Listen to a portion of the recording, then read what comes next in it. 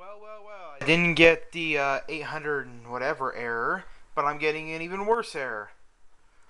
Wanted to play some Resistance 2, you know? Resistance 2. Because I've heard a lot of good things about it. But, let me put this into my PS3 here. And let's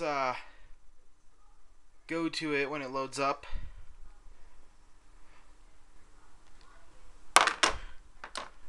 So, going to play it, right? Well,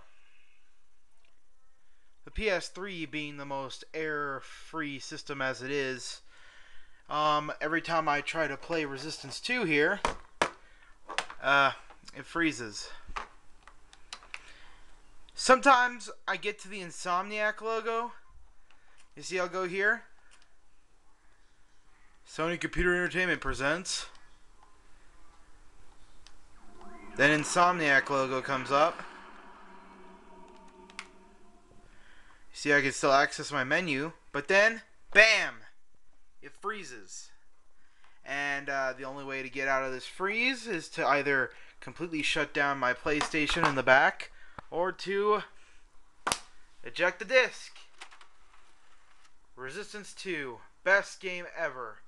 Oh well, I guess I'll just have to go back to playing this awesome game instead of this game that breaks my PlayStation. Sam out.